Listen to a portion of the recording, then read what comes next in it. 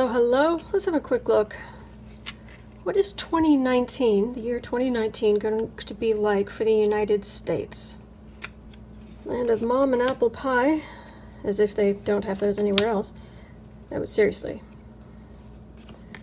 Stars and stripes. Great plains. Beautiful mountains. Sea to shining sea. The energy is pretty good, but I am getting, understandably, I'm getting natural disasters.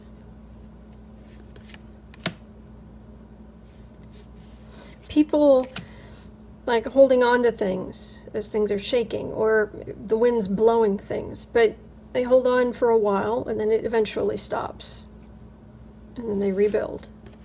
And really, at best, it's frustrating.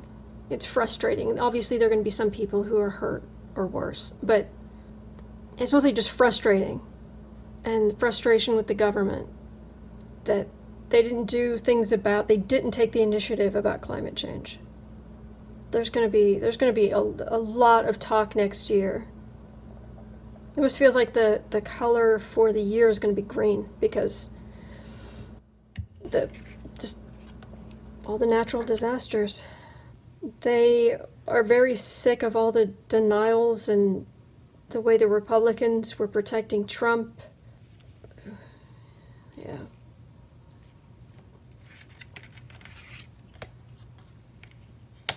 What comes into my head is the fall of the House of Trump. That's 2019. That's going to be the theme of 2019.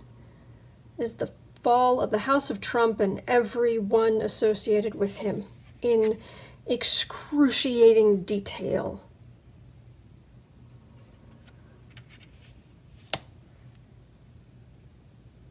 Gosh, I might have to find something else to read on. A lot more youth activism, actually. This is young people turning away, this being offered the usual, and saying no. Yeah, this is more youth activism, more young people getting involved, caring about the future, caring about the environment.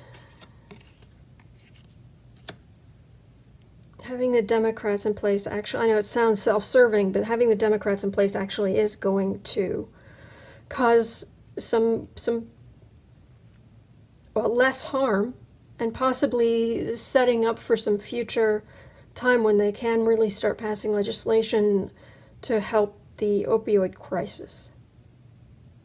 Because it's the government. Maybe even a little bit of infrastructure work. It is amazing what we would get excited about at this point. It's going to be a year of steady work. It's not perfect. This doesn't feel like it's overgrown or best year ever, but it's just steady work.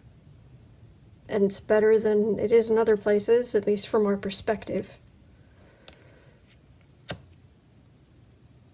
I'm getting drawn to the green again.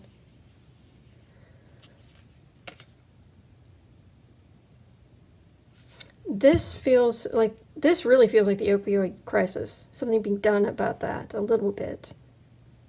But environment, it just keeps, that feeling just keeps coming. Home environment. Caring about what we do and how it impacts the world. And cleaning up as much of this mess as possible. It's a lot of work. Slogging through paperwork, daily grind, trying to clean up the past, clean out the corruption. You know, like after a hurricane's come through and then you've got to go in, and even if the damage isn't too bad, you still have to go find the trash bags and you fill them up. Okay, that's not good, you just rip it out and just steady, work your way through it.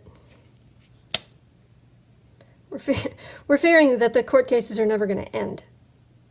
There's so many of them from so many different directions, month after month after month, of people going after everything from who stayed at the Trump Tower to who talked to. I mean, it's just unending. And it's like, oh, another one?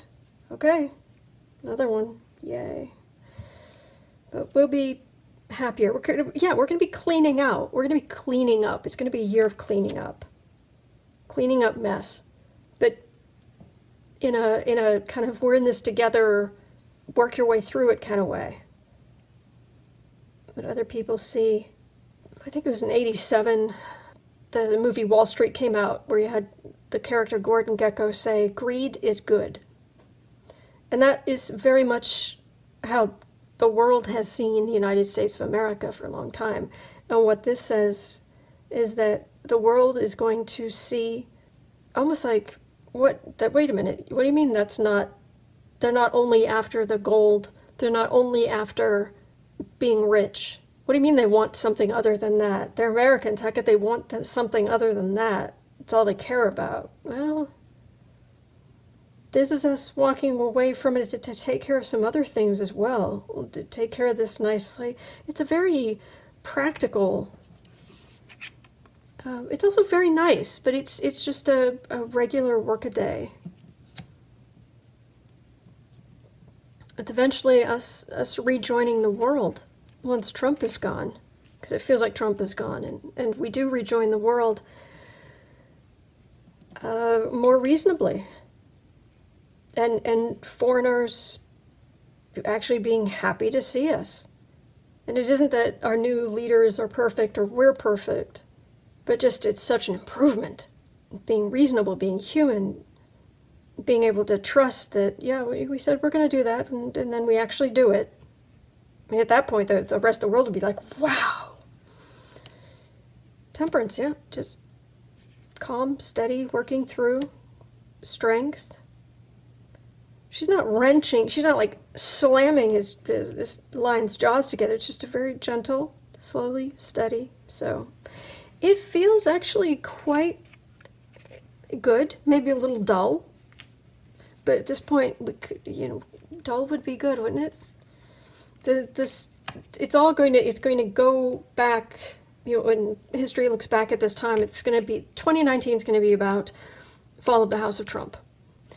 But everything else around it is going to be, that's the feeling of a community project. We're going to go to that abandoned, it's like the whole country is going to an abandoned lot and pulling out the litter and raking up anything dangerous, and it's not, and what they're left with isn't perfect, but it's not dangerous anymore, and it's safe, and in coming years in the future, good things can happen there.